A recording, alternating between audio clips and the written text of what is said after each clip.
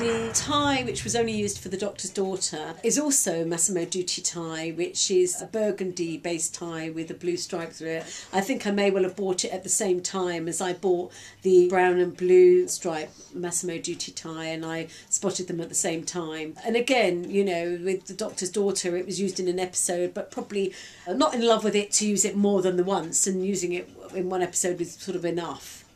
If I have to use a tie a second time, it would be one that I really love.